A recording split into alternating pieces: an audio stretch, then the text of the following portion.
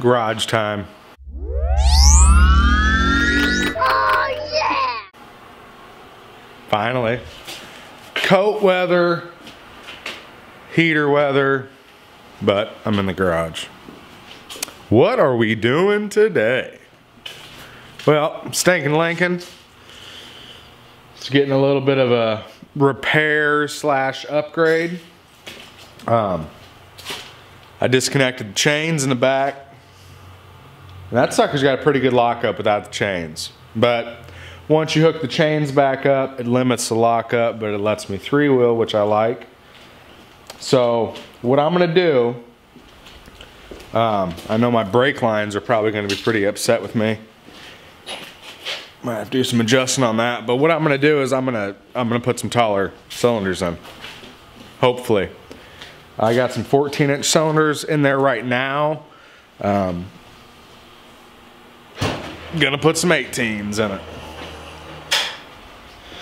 Some problems I think I'm gonna have is the where the cylinders are gonna sit. That's how they look right now, but that's what the rear end locked up. So there is some room, but not a whole lot.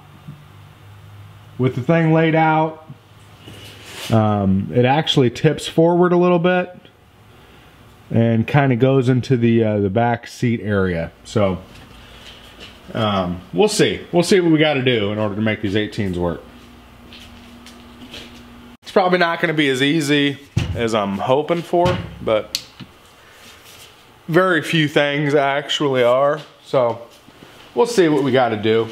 We'll make it work. But I also got some new springs for the rear. I got some pre-cut springs, which this thing really needs some pre-cut springs. Because the other coils I put in there are cut. Now when you cut a coil, check this out. Here's a cut one. When you cut a coil, they're very uneven. They have one horn that sticks up a lot further than the rest of it. Pre-cuts are nice because they stay relatively flat on top and on bottom. So that way they don't cause any damage. They don't have this sharp point digging. And on my rear end, I'll show you when I get underneath of it, this point actually snaked its way up through the chain bridge and is coiling itself up in there. So that's why I need to do some work on the rear end. And I figured while I'm in there, I might as well go bigger, right? I mean, who wants to take their crap apart and put the same old stuff back in it, you know? So I'm gonna try the 18s. Hopefully I can make them work. Let's get to it. Here we are looking at a rare look underneath of the Tickler Mobile. So you can see there's not much spring there.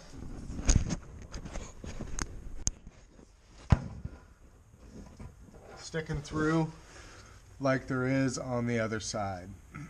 Because part of that spring is actually on the other side of the chain bridge, which is super neat. You can see how I ran my chains. That's the distance there, because my car is fully locked up right now. Yes, it's on jack stand, so I will not die. But I actually can lift the car up, put the jack stands under it, and drop it, and this is how high it sits. So you can see the chains do limit my lockup quite a bit, and once you get that thing bolted in there, I mean, you lose 4 or 5 inches out of your lockup. But they're kind of a necessity, at least for me. So we're gonna get this old crap out of here and get that spring out. We're gonna slap the new stuff in. We're gonna move on with our day. Yeah, that's how easy it's gonna go. Pretty sure of it. So one thing that does kind of suck about having your rear end reinforced, your jack doesn't fit underneath the middle of your rear end anymore. At least in my case, it doesn't. So you kind of have to do one side at a time underneath your trailing rod mounts. Lift it up. So all I'm going to do is get a little bit of pressure up on this. Where it starts to pick up on the car. And then I'll drop it. Get some fluid out of the cylinder.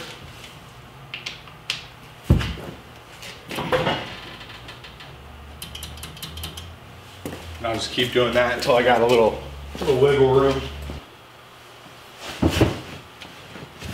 And it's just as simple as disconnecting your hydraulic lines.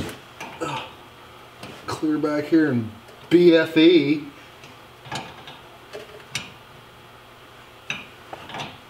It's lefty-loosey, right?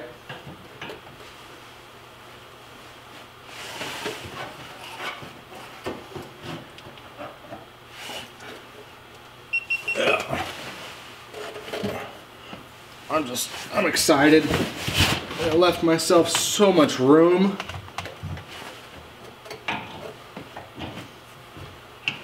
There we go. These lines are always easy to get off. They're a real mother to get back on.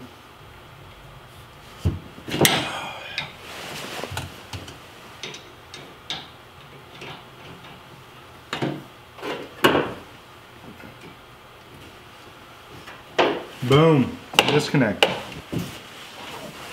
You might have a high rear lockup if you need a bucket to get down out of your trunk,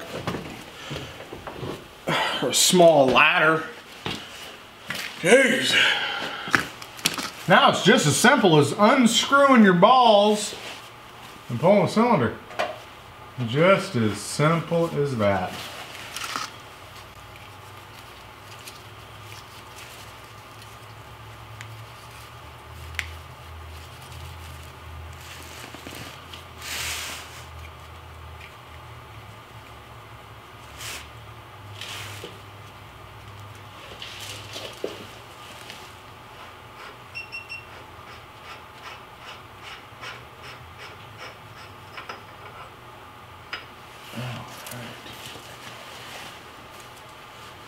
Yeah, alright, this is too hard. Screw it. I quit.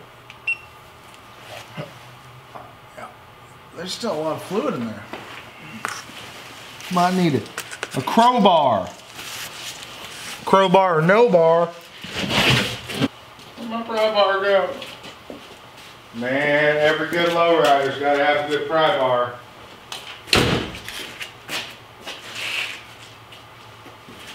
There we go.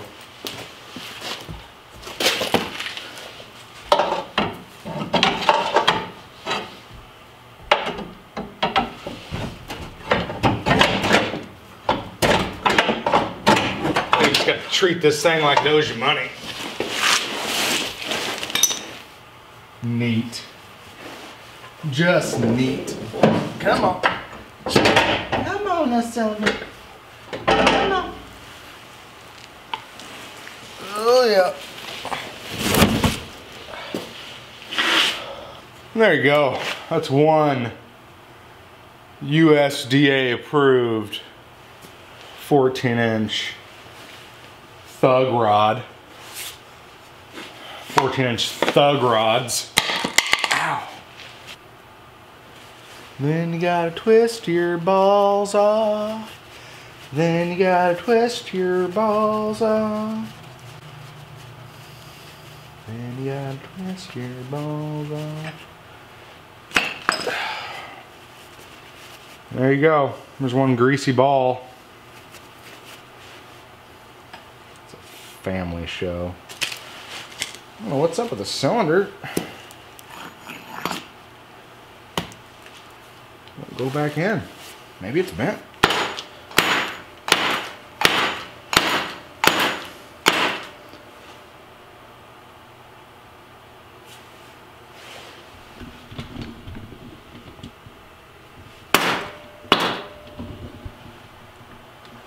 Huh. No. It's not bad. Got a little fluid in it. Alright. On to the next one. Thug rod number 2. And if you're Captain Observant, you'll notice that this spring is stuck as... Yep. Yep. Mm-hmm. Yep. I don't quite know yet how I'm going to get that out of there. But I have a feeling it may involve a plasma cutter.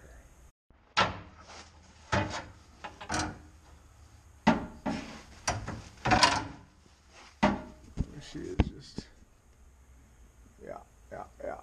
I'd have to say she's stuck as a duck. Stuck as a duck.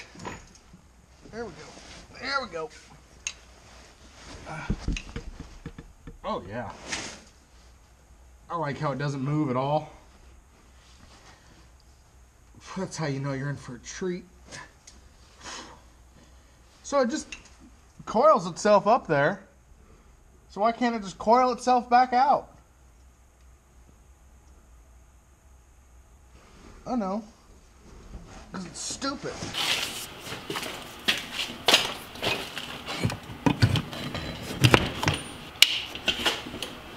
It's forcing me to do things I don't want to do.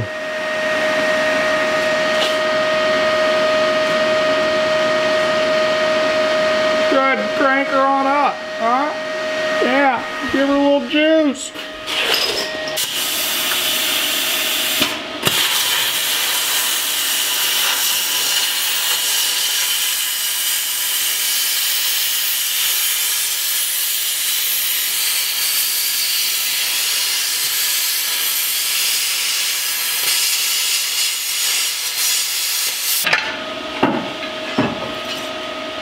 Still a little warm. Eureka.